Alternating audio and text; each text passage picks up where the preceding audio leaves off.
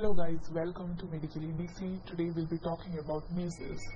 So far you'll be knowing measles is one of the exanthematous illnesses of the childhood.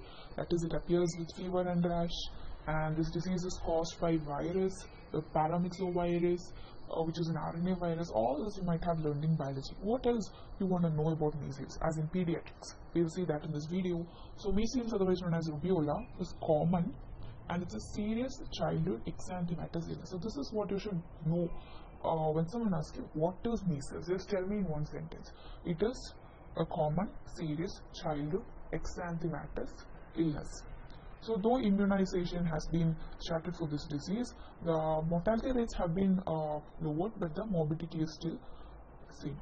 So we will now see the etiopathogenesis of measles. So like I told you, it is caused by RNA virus, which belongs to paramyxovirus family, and it is transmitted by droplet spread. So it is a droplet infection. Where does this droplets come? Comes from the secretions of the nose and throat of the infected people. And when is this measles infection said to be infectious? It is infectious 4 days before and 5 days after the rash. So if the person is having an infection on 18th of the month, the person can be infectious, or the person can transmit this infection, measles, to other person 4 days before this 18th and 5 days after this 18th. What is 18th? The day when rash is seen. So 4 days before and 5 days after the rash, this is told to be infectious. That is, the virus can be transmitted by droplet 4 days before and 5 days after the rash. The disease is highly contagious. Yes, that is what I told you. 4 days before and 5 days after the rash, it can be transmitted. So it's highly contagious, with secondary attack rates in susceptible household contacts exceeding. So in your house, if someone is having measles, there are more and more chances, there are 90% chances that you might also get this infection. So the entry of this organism, it is airborne, it is through droplets. So obviously it goes through your respiratory tract. So first it enters through your respiratory tract, it spreads through the rest of the body, So it enters through the respiratory tract, the virus multiplies in the respiratory epithelium first, then it causes the primary viremia, and this primary viremia occurs resulting in infection of the RES, reticular endothelial system. So once this infection is established, then there can be secondary viremia also, which results in systemic symptoms. So first there is only respiratory epithelium which is affected by the virus, but once it establishes this infection, it causes the secondary viremia, resulting in systemic symptoms as well. What is the incubation period of measles? It is 10 days. So now we'll see the clinical features of measles. So this disease is commonly seen in preschool children. Okay, so this disease is commonly seen in preschool children. Infants are protected. Infants are spared. Why? Because they are still having the antibodies they got from their mothers, so they are protected by those antibodies. So infants are protected by the transplacental antibodies, which only declines by 9 months. So only after 9 months they also have the chance of getting this infection. So what is the prodromal phase characterized by? Prodromal phase will have, the first phase of measles will be characterized by fever will be there, will be rhinorrhea. So there is fever, there is your involvement of nose, there is involvement of eye, conjunctival congestion, and there could be dry cough as well. The main or pathognomonic feature of measles is always Koplik spots. So what are Koplik spots? They are grey or white grains of sand-like lesions which is surrounded by erythema. So if this is one Koplik spot, it will be surrounded by erythema. Surrounding that there will be erythema. This is how it looks like. And where is it seen? That is also important. It is seen opposite the lower second molars of the buccal mucosa. It is seen inside your mouth. Where exactly inside your mouth? Opposite the second lower molars in the buccal mucosa. So we'll see how does this Koplik spots of measles look like. So this is how Koplik spots look like. You can see white dots, sand-like lesions over the buccal mucosa. Here you can see the teeth also. So it is located opposite to the second molar teeth, and surrounding each white thing you can see a dark reddish area which is a erythema. So this are Koplik spots, which is the main feature of measles. So now, having seen the Koplik spots, let's get into the rash of measles. So the rash of the measles is a particular feature which differentiates rash of measles from other rashes, the other exanthematous illnesses is that the rash usually appears on the fourth day. In measles, the rash usually appears on the fourth day with rise in fever. So most of the other diseases, other exanthematous fevers, you might be knowing that the rash and fever doesn't go hand in hand. That is, either the fever subsides and rash appears, or the rash subsides and the fever starts. But in this disease, in measles, the fever and rash goes hand in hand. So on the fourth day, there is appearance of rash with rise in fever as faint reddish macules. So rash first it appears. The rash first appears as reddish macules, mainly first behind the ears, then along the hairline and on the posterior aspect of the cheek. So mostly on your face.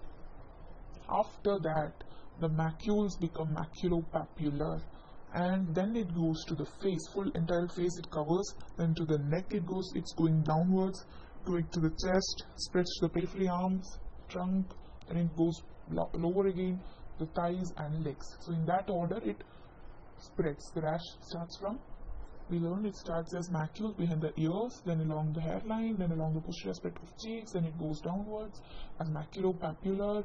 It covers all the face, the neck, chest, arms, trunk, thighs and legs, in that order. This is the order how the measles rash spreads. Over the next 2-3 days this happens. What happens then? What about the fading of rash? The rash is not permanent, it fades over the course of the disease. So once it fades, it follows the same order as it appeared. So it was from the face to the neck to the chest to the arm to the trunk to the thighs and to the legs. It fades in the same order as it appeared.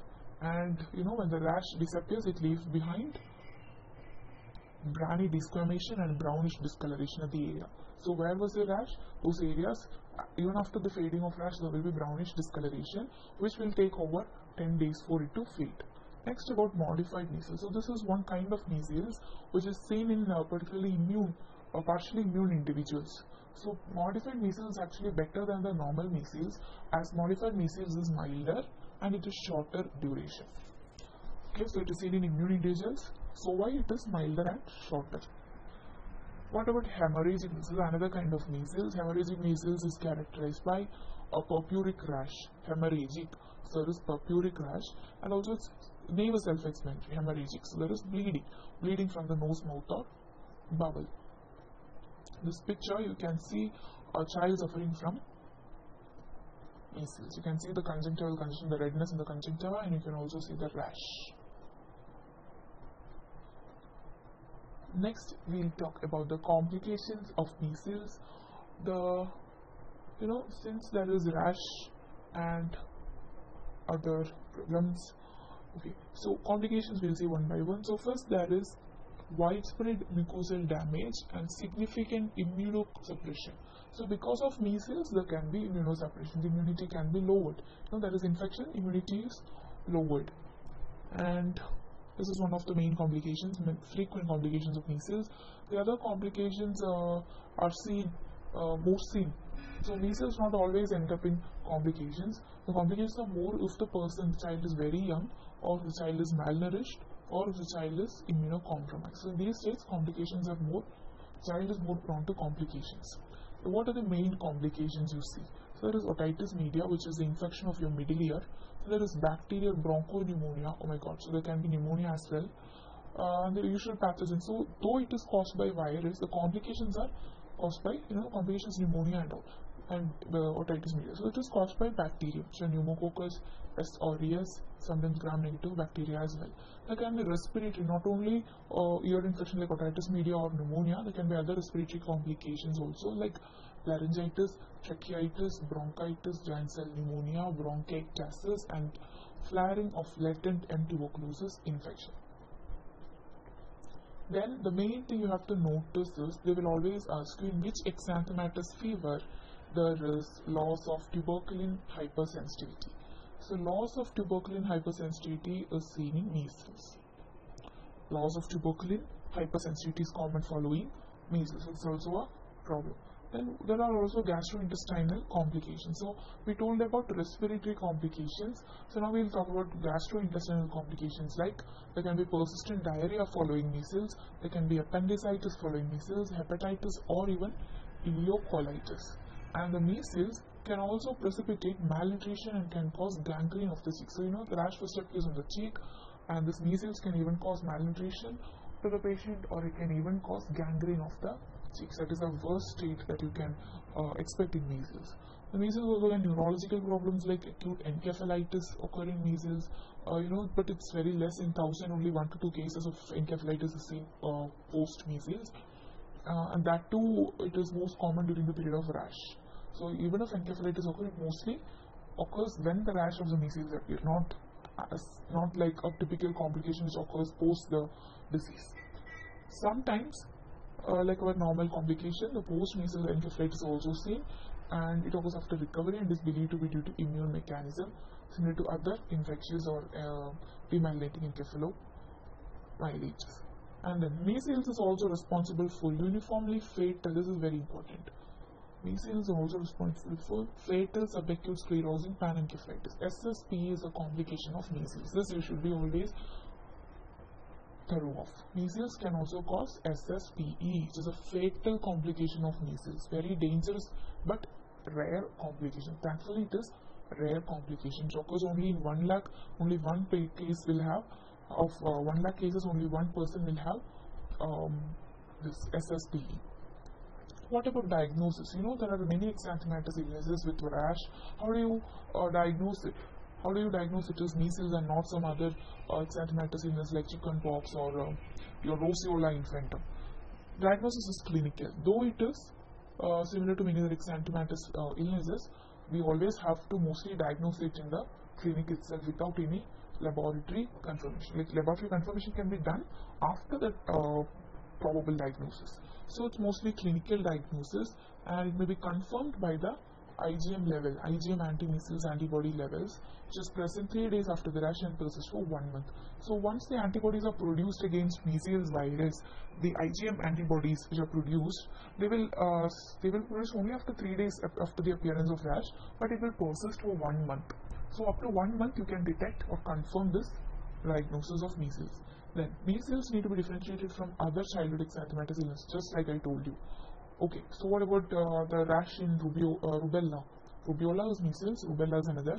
Rubella or enteroviral and adenoviral infections, rash will be milder in those infections and fever will be less prominent in those infections. So that is one clue for you. The next is roseola infantum. So in roseola infantum, the rash appears once fever disappears. See, in roseola infantum, rash will appear only after the fever goes down. But what did we learn in measles? In measles, the rash appears with rise of fever. Both appears together. So this is one differentiating feature of measles from roseola infantum. So while in measles, the fever increases with rash. What about rickettsial? Rickettsial infection, face is spared. There will be no rash on the face if it is rickettsial. But in measles, starts from the face and it goes down. Then in meningococcemia, the upper respiratory symptoms are absent. What about if it is meningococcemia? Upper respiratory symptoms, the laryngitis, tracheitis, all these are absent. Also the upper respiratory symptoms, okay, measles will have what symptom? We will have cough, dry cough, I told you. So all these things, the respiratory symptoms will be absent in meningococcemia. So that is how you differentiate this from that. And the rash rapidly becomes petechial in meningococcemia, unlike your measles. Then the drug rashes have history of antecedent drug intake. So if it is caused by any drug, if the rashes are not measles rash, but some other rash caused by drug, in treatment history you will know the drugs the patient takes. The Kawasaki disease closely mimics measles. Kawasaki disease is one disease which closely mimics measles. However, in Kawasaki disease, what is there? Glossitis, cervical, glossitis, the tongue will be strawberry tongue in Kawasaki disease. So that one, the cervical adenopathy, fissuring of the lips, extreme irritability, edema of the hands, desquamation are the distinguished clinical features of Kawasaki which helps us differentiate it from measles. Glossitis, cervical adenopathy, fissuring of lips, extreme irritability, patient will be so irritable, and there will be edema of hands, there will be desquamation. So all these help us distinguish both these. What about the treatment of measles? What do you do if a patient comes to you with this disease and you diagnose it as measles? The supportive treatment. So we give antibiotics for the fever, and you have to ask the patient to maintain the hygiene. You have to give adequate fluids also. Then enough food has to be taken. There is to be caloric intake. Okay, and then vitamin A is so this is mostly seen in preschool children, right? So vitamin A can be given if the child is it can be given as a single oral dose. If the child is less than 1 year of age, you can give it 1 lakh units of vitamin A to reduce the incidence of mortality and morbidity of measles. But if the child is above 1 year, that is not an infant, then you can give 2 lakh units of vitamin A. And the complications, whatever it is, it has to be managed according to the type.